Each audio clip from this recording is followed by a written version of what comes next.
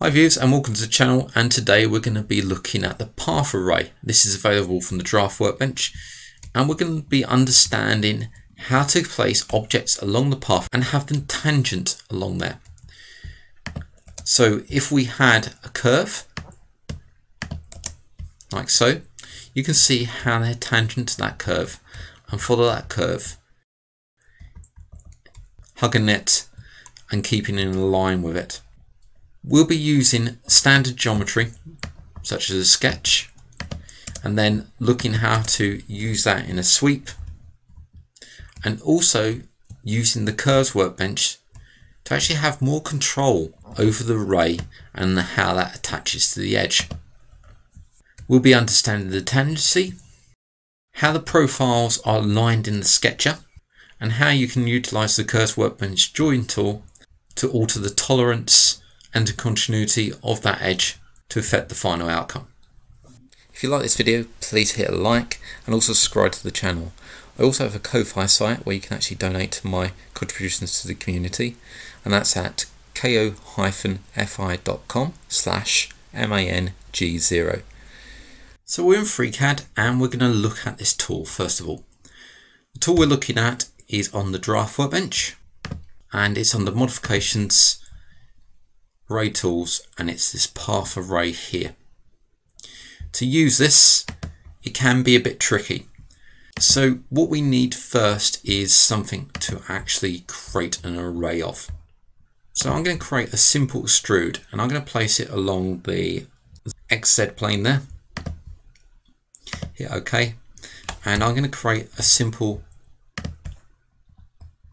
rectangle that sits around about here. I'm not going to worry about constraints. We're just going to close that. This is just for demonstration purposes. So we've got our sketch, and I'm going to come over to the part, and I'm just going to extrude that. So this is the item that I want to make multiple copies of along a path. So we've got that there. Actually give it a bit more extrusion. So we've got that there. And from the top, we're looking down from it there, and there's the front view. I'm now going to create a path for it to follow. So I'm going to come over to the sketcher, and we're going to create a sketch in here. And I'm going to place it along the, just cancel that. I'm going to place it along the ZY plane there. So new sketch, YZ plane, and OK. So now we've got our block there, and now we're going to place a sketch along here. This follows a path, but we can also follow an edge of the object, which I'm going to be showing you after we've done this demonstration. I'm going to use a B-Spline because they're notoriously difficult for CAD users, and if anything goes wrong, it's going to go wrong with a B-Spline. So I'm going to create a shape with this B-Spline, zoom out a bit so we can see what we're doing, and hit escape there. Hit escape again. I'm just going to modify this something like that. So that's the spline that I want this to be duplicated over. Let's click on right and we can see how we want that to be built along that spline there. Jump over to the draft workbench. I'm going to start to use this tool. So to use this tool, it's also available from the arrays here. So we've got path array there, as well as on the modification menus, array tools, and path array. So we first need to select the object and then select the path. And that can be a B-spline, a spline, an edge, etc. So first select the object, the extrude, and then I'm going to select the path, this one here. I can also select it from this menu over here. So we've got the object and the path. Modifications, array tools, and then path array. Let's place 4 copies along there. Now we can increase the count. So if we come down to the count, and I'm going to set this one to something like 20. You can see 20 copies of that has been placed along that path. But you can see a bit of a problem here in that they're not tangent to the path. I actually want the base of these touching this path, so they follow tangent to that path. To do that, we come into the path array, and this can be a bit tricky. The first one we see under here is alignment. We set that to true, and straight away you can see a problem in that it's actually aligned this correctly for a certain axis. Come over to align mode. Let's set this to tangent and click off. You can see we've still got the problem. Let's come back to our path array. What we want to look at is this tangent vector. So I'm just going to pull this up so we can see that. Let's open this out. At the moment the vector's on the X. So I'm going to hit 0 and place it along the Y. We can see now we've got this tangent to that path. But the top is touching the path rather than the bottom. And all we need to do is set the false vertical here to true. That places it along the top. I've clicked off and that takes effect. Control R or edit, refresh, does exactly the same thing. So we've got that false vertical in there, and that's all following that path. Now, if we took this sketch and changed the path,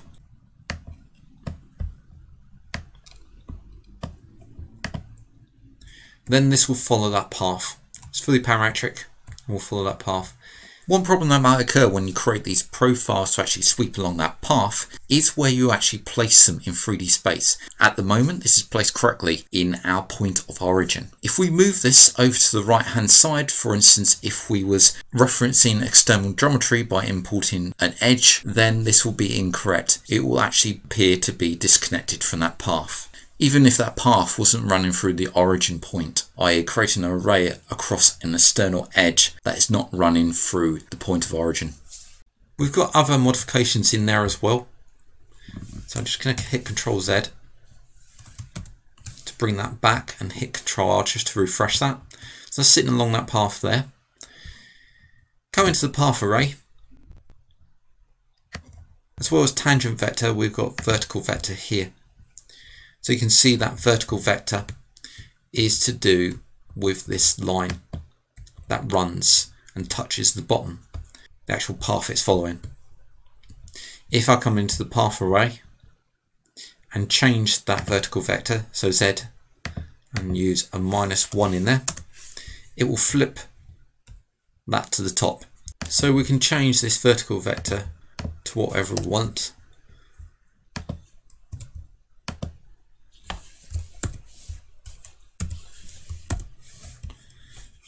To get a different look and feel for the path array.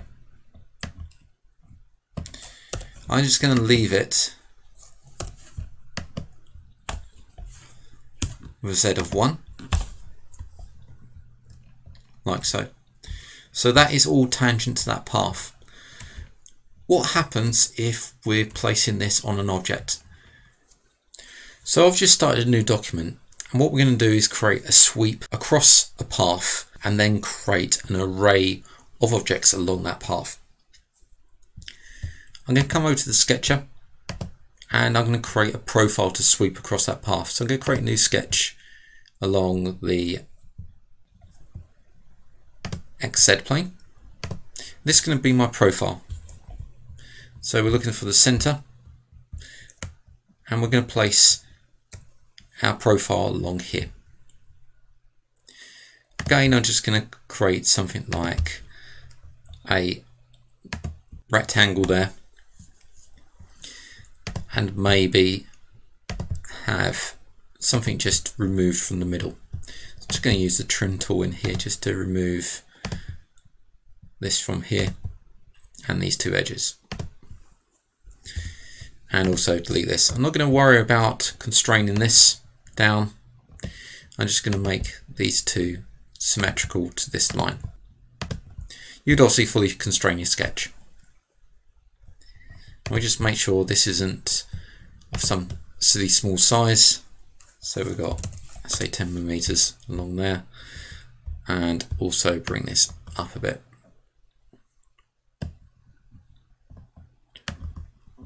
And with a bit of a gap. Okay, so we've got this. Let's close out. So that's our profile.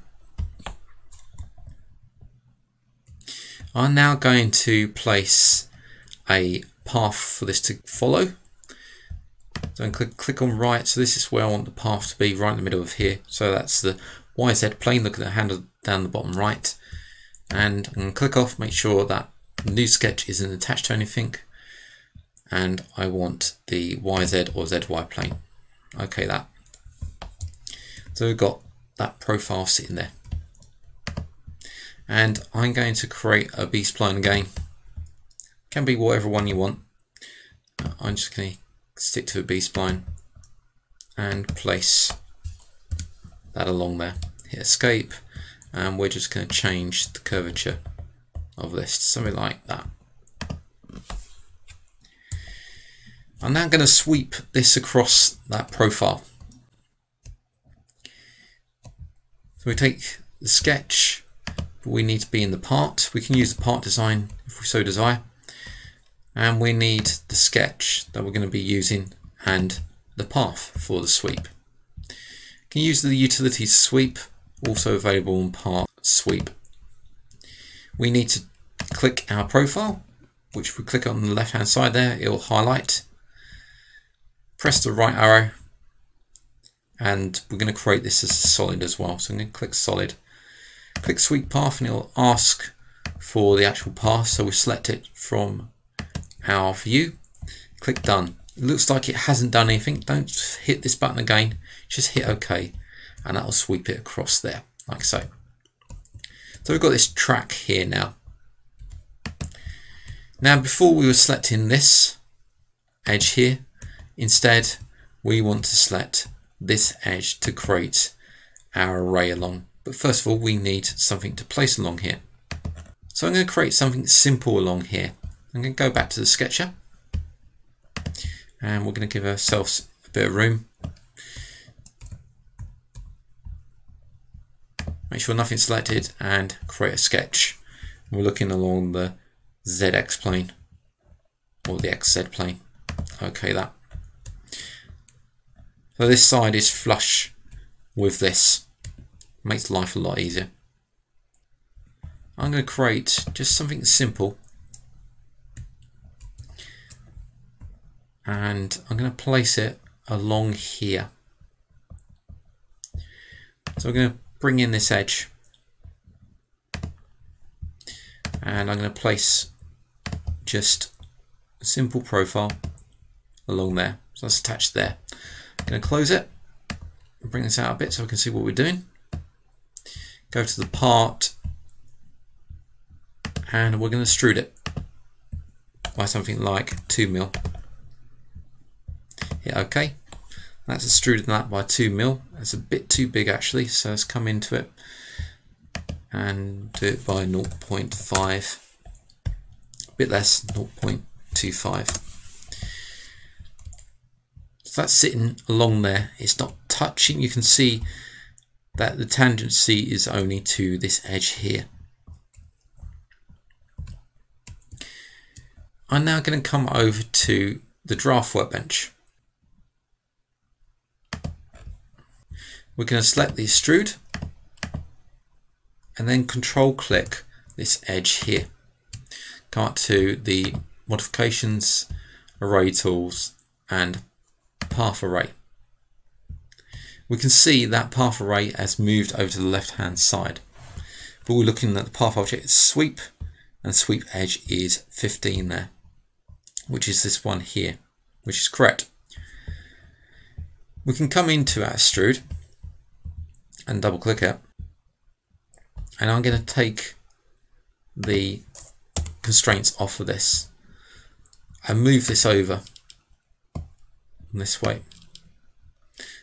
and we can observe what actually happens to this. So you can see it's moving over. So if I have it touching the center line and hit close, you can see how that is hovering over that center line there.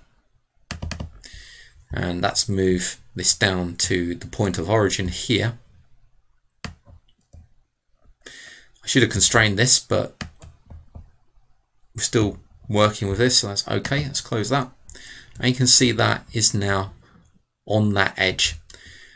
So it's important to know, as in with our original sketch, our original path that sits here, that if the sketch is not on the point of origin, then it will deviate from the path, even if the path is over here. So you can't actually use this path that's going along here and import these points along here to match it up to the path, because we have to think of it from the point of origin. Let's close that. Let's have a look what we got. So we got these that are sitting along this edge. I want to embed them slightly into that edge, so I'm going to come into the sketch and I'm just going to move this down a bit. I should really constrain this, something like that.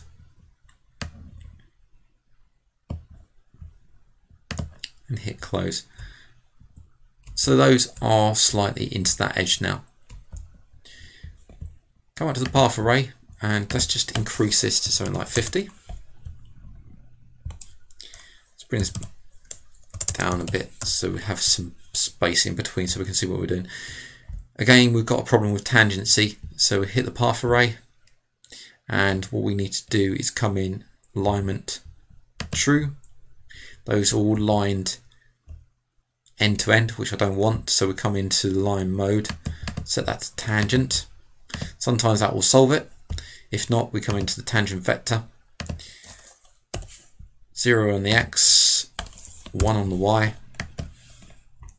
That's tangent to that vector now.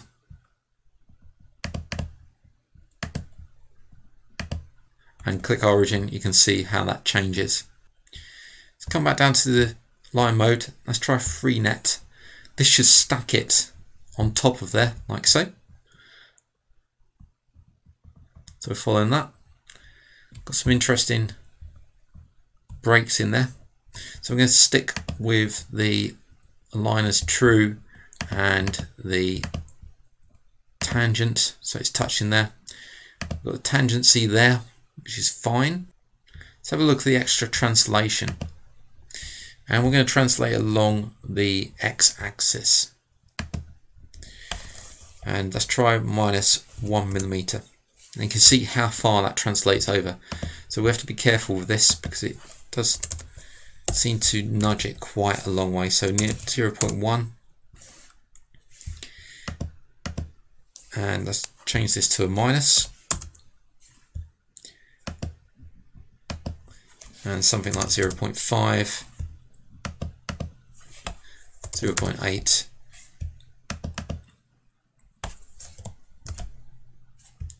And I think it's going to be about 0.6.2, something like that. There we go. So we've got those along that edge there,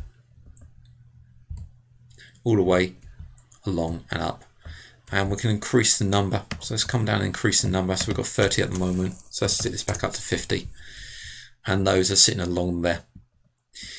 We can then do some booleans or some unions with this.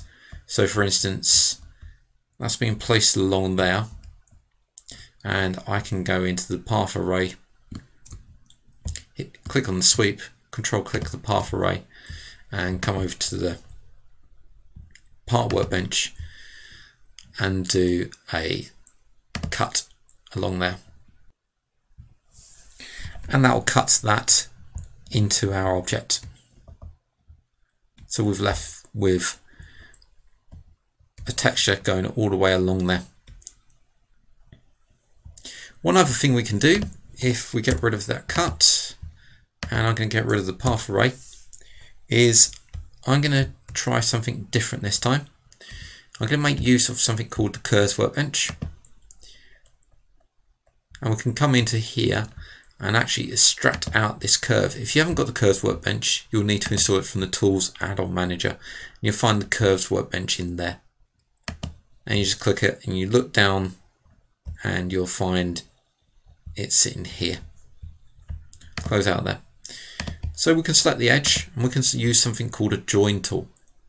So if we look along here, this join selects the edge into a B-Spline curve, also available on curves, join curves. You can see there's a purple line, purple curve that runs along there. That's extracted out that join curve there, and we can use that to place our extrude across. So we've got our extrude, which is sitting down here, and we can come over to the draft. We can take the extrude and the join curve and do exactly the same modifications, array tools, path array, and that places it directly upon that curve, like so. Let's try that again. Let's get rid of that join curve. Matter of fact, let's place another join curve in there. So here, and come to the curves workbench and use the join curve again. And what I'm going to do is just click on that path array and then select the other join curve and hit OK. And that's flipped it over to the other side. You can see we've got a problem because what it's done is it's basically taken that and moved it so the other edge sits on there. So we might need to do some amendments with that. The other thing you can do is if we just change it back to the original join curve, OK that, and click, and we don't need this one anymore. We can come in and change that path array and change it to allow it to join up much more effectively with that edge. So I'm going to do a count in there, make sure the line is true, and also line mode or origin tangent, that one, and also false vertical, true tangent vector, and stick that to 1 along the Y to flip it around, and 0 along the X. That's sitting along there nicely now. You can see how that sits along there.